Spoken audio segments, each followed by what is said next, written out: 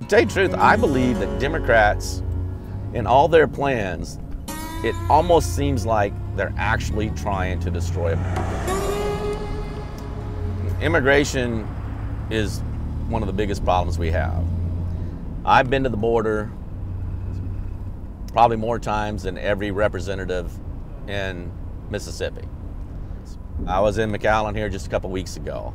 I have border supervisors there I go down and talk to and stuff. And the biggest problem is we've got hundreds of thousands crossing every month that are caught and hundreds of thousands that aren't caught. So what we're ending up doing is we're flooding the United States with the poorest people on earth. How are we going to sustain that?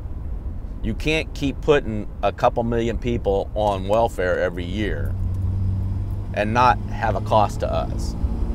I was down in El Paso last year, and the Border Patrol gave us a tour, and the Border Patrol said those two houses on the other side of the border there are what's called rape houses.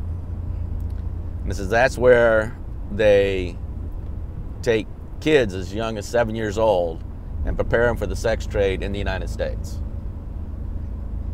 So we're actually, as a government, we're perpetuating sex trafficking in the United States because we do nothing about it. We're letting human traffickers bring in people that have to work the rest of their life to pay for coming over here.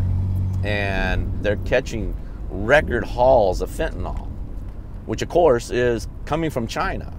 So you got China and the cartel partnered up to try to destroy us with drugs. And again, this administration does nothing about it. You know, we have to fight this crap. If you agree with me and want the things that I want, vote Carl Boyanton for Congress, 4th District. I'm Carl Boyanton and I approve this message.